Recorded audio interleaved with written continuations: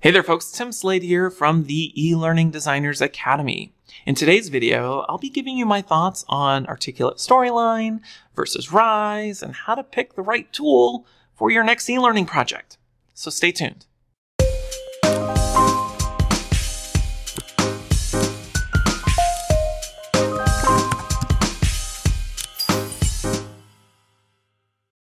All right, for those of you that know me, there are two e-learning authoring tools I use on a regular basis: Articulate Storyline and Rise.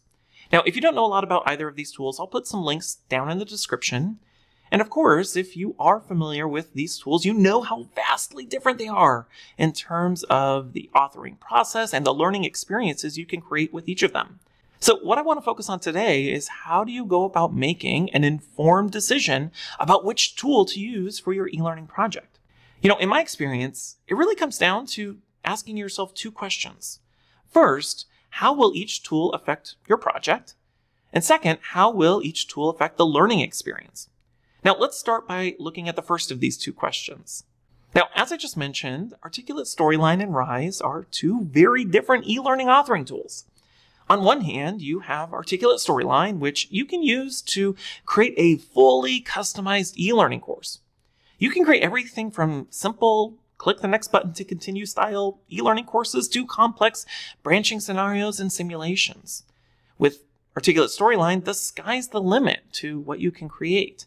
And of course, on the other hand, you have Rise, which I would say falls into the category of what you see is what you get, or WYSIWYG type of tool, where you are tightly bound to a set of defined layouts and interaction types.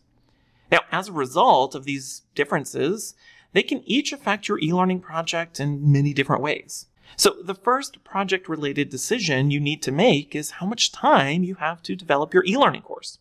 Now, with something like Articulate Storyline, depending on the content, the amount of interactivity, whether or not it'll have audio narration and animations, it can take much longer to develop a course from beginning to end. Whereas with Rise, because you're simply mixing and matching different text and multimedia blocks, if your content is ready to go, you can build a course literally within a matter of hours. And trust me, I've done that before.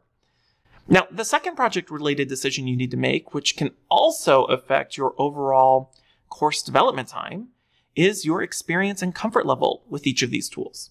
Now, while both tools are relatively easy to use, especially when you compare them to some of the other ones out there on the market, and don't even get me started on Adobe Captivate today, Articulate Storyline does have a steeper learning curve when you compare it to Rise. And as for Rise, if you've never touched it before, I promise, if you can turn on your computer, you can use Rise.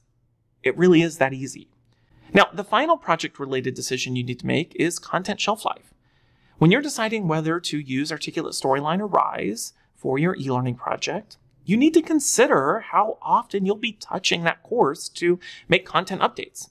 Now, with Articulate Storyline, depending on the complexity of your course, it can be a lot of work to make updates. For example, if you're updating a complex branching scenario with audio narration, that can be a lot of work. Now, whereas with Rise, unless you're doing something crazy like a complete overhaul of the entire course, it's not going to be much work to make future updates. All right, so those are just some of the project-related considerations you need to think about. Let's now talk about the second question you need to ask yourself, which is how will each tool affect the desired learning experience you're trying to create? Now, because Articulate Storyline and Rise are such vastly different tools, the types of learning experiences you can create with each of them are very different as well. So the first learning experience consideration you need to think about is the types and complexity of interactivity you want to include in your e-learning course. As I mentioned earlier, Articulate Storyline is nearly 100% customizable, and the complexity of the interactivity you can create with it is only limited by your imagination and technical ability. You can create simple click-to-reveal interactions, complex branching scenarios, system simulations, and really everything in between.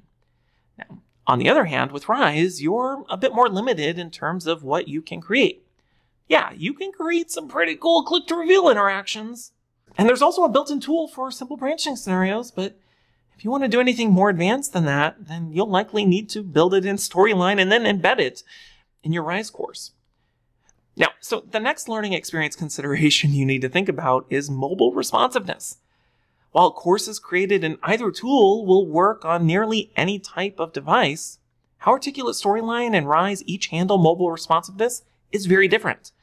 Now, with Articulate Storyline, the content you design is not mobile responsive, but the player is.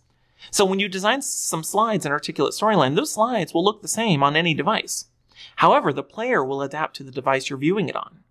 Now, on the other hand, with courses you create in Rise, they'll be 100% mobile responsive right from the get-go. You really don't need to do anything to make it work. Your Rise courses are going to look great regardless of the device or devices being used to view them. And so, the final consideration you need to consider from a learning experience standpoint is which tool creates the right learning experience for your content and how the learners need to access that content. If your content is best presented in a way that combines audio narration with animations and custom interactions, it might be better to use Articulate Storyline. And on the other hand, if your course content is best presented with text and other forms of multimedia, and you anticipate your learners using their mobile devices to access the content, well, it might make more sense to use Rise. All right, so that's my take on how you can make an informed decision on when to use Articulate Storyline or Rise for your e-learning projects. And of course, that leads me to my question of the day. How do you decide whether to use Storyline or Rise for your e-learning projects? Share your tips by commenting below. As always, I want to thank you for watching. Make sure to hit that subscribe button below. And if you want to learn more about growing your e-learning career and designing better e-learning in Articulate Storyline or Rise, make sure to check out the eLearning Designers Academy at elearningacademy.io. My name is Tim Slade, and until next time, I'll see you around.